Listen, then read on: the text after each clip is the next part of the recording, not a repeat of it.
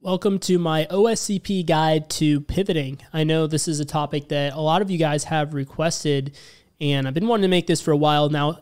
Here's the thing, I'm going to focus on a specific case of pivoting that is not covered in the PDF. So if you are enrolled in the PWK, the PDF will show you guys how to use, SSH, and I think it might cover a couple other tools as well in order to do pivoting.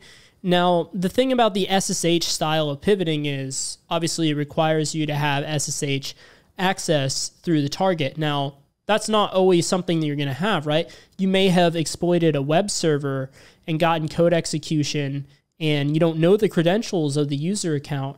And, maybe it doesn't even have an SSH server running, So in that case, you're not going to be able to use that pivoting technique. But what I'm going to show you in this video is one that you can use at any time, at any point, regardless of whether you're dealing with a Linux machine, a Windows machine, whether SSH is enabled or not enabled, it doesn't matter. You're going to be able to use this technique. This is actually, in many cases, my preferred way of doing the pivoting, and that is using a tool called Chisel. There's eventually going to come a point in time where you're going to be ready to interview for jobs, and definitely at that point, you're going to want to be armed with the top 10 questions that you need to know to ace a cybersecurity pen testing interview. So check out the description below, and you'll find very detailed answers to all these top 10 interview questions and some additional resources to take it one step further. Now, in order to demo this, I've actually set up an entire lab environment for you guys. So I have my Kali machine here, and my IP address is this one here, this 222.131. I have a Windows target. Now, we're going to imagine that this is maybe some kind of web server or some kind of application that would be intended to be accessed by users outside the internal network. So this one has two IP addresses. This is a dual-homed system, what we would call. This one has 192.168.222.130, and that is the IP address that we're going to use to connect to it from Kali. But we also see here it has this 10 dot address. Now, this is a different network. We're going to imagine this is an internal network. And this machine here is domain joined. It's joined to an Active Directory domain. And this here is the domain controller. Now, looking at the IP address here, we see that it has that 10 dot address, but it does not have that 192 address. So this is a machine that we're not able to access from our Kali machine. So for example, that is a domain controller, right? So it should be running port 88, that's Kerberos, right?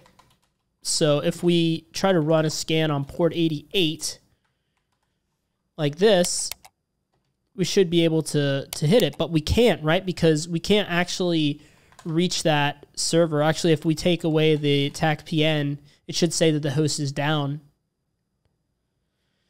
And, if we just try to do a simple ping, for example, on that server, we won't be able to do that because, quite simply, we cannot reach that machine. Now, because this one's dual-homed, we can reach it from this machine, right? So if I try to ping it from here, we see the reply come in. So this is going to require pivoting. If we want to be able to take over this domain controller from where we're at on our Kali machine on the outside of the network, right? If we can compromise this dual-homed machine and gain code execution through the context of this machine, then we can use this machine as a pivot into the internal network. So really quick, just to, for the visual people out there, let's just draw this up really quick what we're doing, right? So we got three machines, right? So in this one here, we'll say this is the domain controller. This is our Kali machine. And then we also have this, we'll just call it a Windows server, right?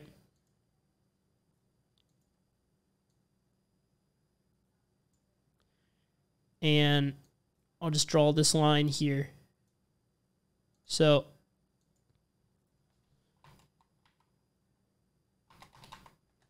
Windows server.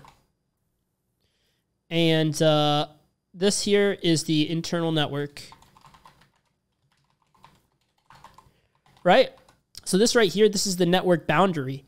And because this is inside the network boundary and we're outside of that boundary, we cannot directly access the domain controller. But this Windows server, it's dual homed, right? So it has a network interface that's both on this network out here and this internal network. So if we can compromise it, then we can use it as a pivot into the internal network. And if there were some other servers inside this internal network as well, we could access them also using this server as a pivot.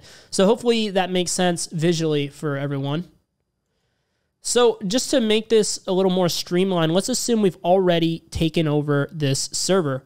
We've gotten code execution on it. So what I'm going to do is I'm just going to upload a netcat binary to do this pretty quickly. And let me make this larger for you guys here as well. So we'll take this one here. Let's just cd into opt privesc windows. And I'm going to use an SMB. You know what? Actually, I'm going to just use a Python web server. Make it simple enough here. And let me just grab my IP address really quick as well. And I'll just do a quick file transfer to get the netcat binary on the target system. So let's see what's here. And we're basically in our home directory, which is perfect. So we can just download it straight here. So we'll do cert util URL cache, split f http my Kali machine, and then netcat.exe. And now we have it here. So to spawn a shell, first let's start our listener so we can catch this reverse shell back. So we'll just run netcat LVMP. We'll listen on 443. And now if we come over here, we will tell it the IP address 443, and we'll say tac e cmd.exe. And now if we come back here, we see that we have a reverse shell as the Elevate user, or the self-made user, rather, on the Elevate domain. So if we were to run an IP config, we'll see this, we'll confirm, this is a dual-homed system. And we can reach the domain controller from here, right? Which was the 100 address. So basically what we're going to want to do is use this system as a proxy. So the next thing we want to transfer is the chisel.exe file, right? Now, the way you can get this if you don't have this already, let me just show you real quick. So if we just Google for Chisel GitHub, we can find it here. And this is what you'll need to do first, because it's not on Kali Linux by default. So if we just come here, what you're going to want to do is once you get to this page, is just go over here to where it says releases. And there's a bunch of different ones depending on your system, right? So what I would prefer to do, if this is your first time installing this, install Linux 32-bit, which is this one here, and then this Linux AMD 64. So not Darwin, not ARM either. So specifically these two right here, okay? And then for Windows, you're going to want to install the Windows 386 is the 32-bit one, just in case you have to run this against a 32-bit system in the future, right? And then the 64-bit Windows version. I can tell you, there's a PowerShell command you can run to determine whether it's 32 or 64-bit, but I'll just tell you right now, this is a 64-bit Windows machine here. So we're going to use this 64-bit one. I've already installed them on my system and unzipped them and everything, but I was just showing you guys that's how you would get it if you don't have it already. But if we go into opt Chisel, I think is where I put it, and Windows, there's a couple things we're going to need to do. So first, let's transfer the Windows one and the 64-bit version. So now I'll just go ahead and start up my web server, Python web server once again, and I'll come back to that. I can just do this through the reverse shell here.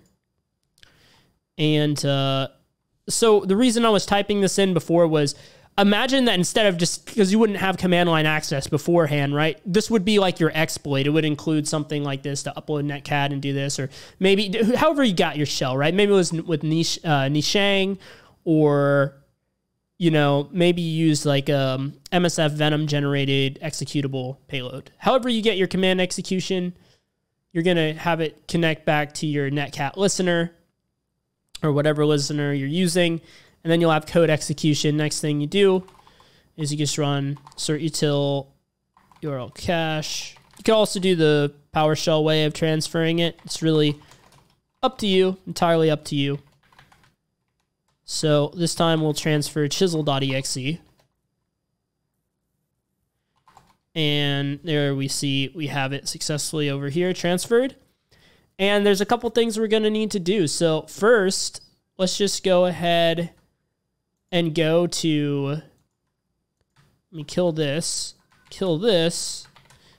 and clear this out. Now, I want to go back a couple directories. I'm going to go to Linux because I'm on Kali Linux right now, right?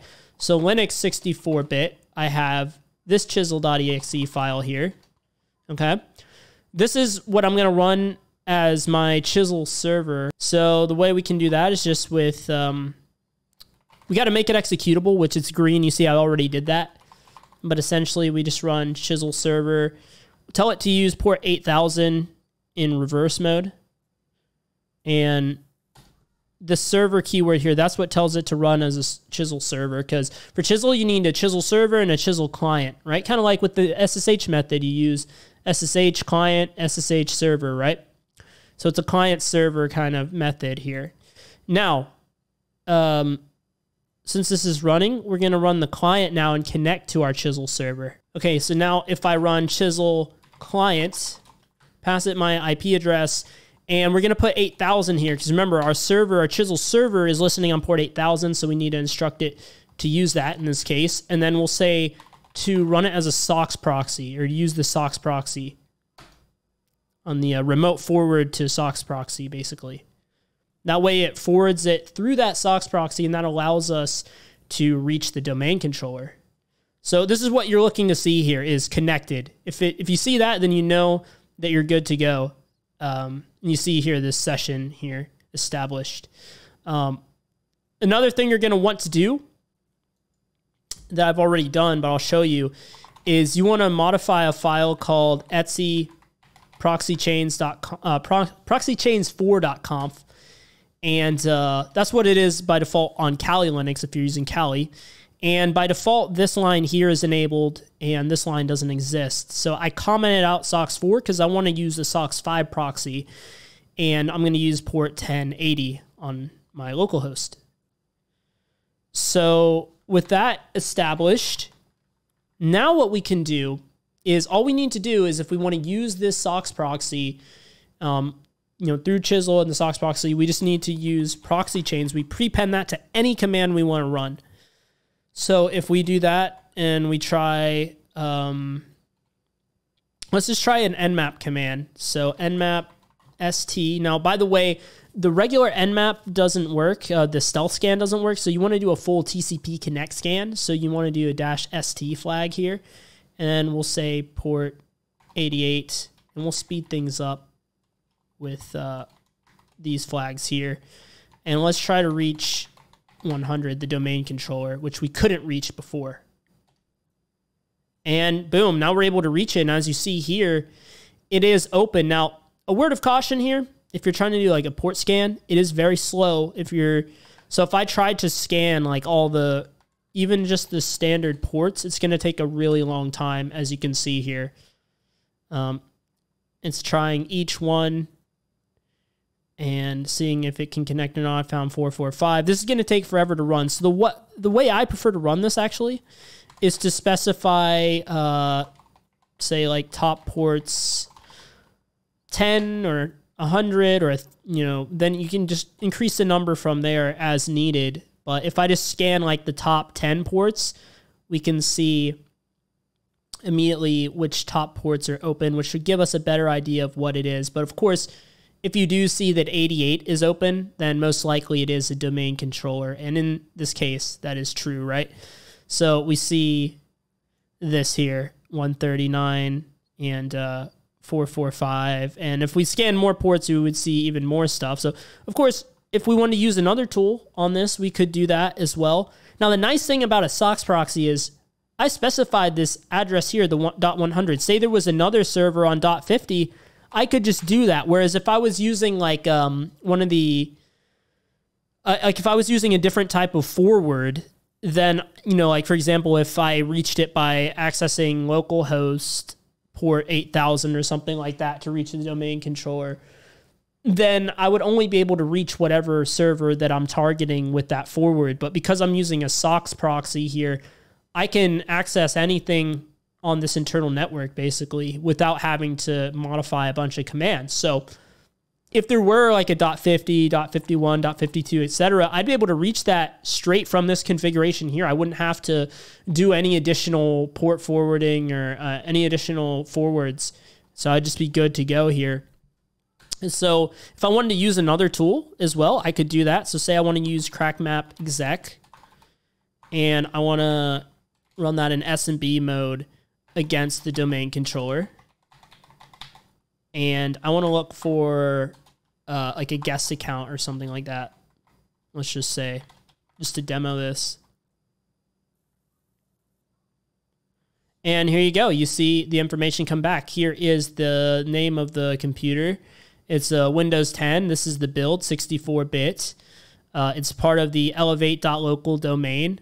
SMB signing is required. And SMB version 1 is prevented, disabled. You're not allowed to use that. And the guest account happens to be disabled in this case. But yeah, any of these open ports I want to interact with, I can. All I have to do is put proxy chains in front of the command. So this is an easy way to pivot. Definitely one of my favorite ways. Let me know if there's any questions you guys have, anything more you want to learn on this stuff. And we can address that in future videos as well. So yeah, hopefully this one helped you. And if you want to get into some more technical content, I have that on the screen for you right now. I'll see you guys right over in those videos. Thanks for watching.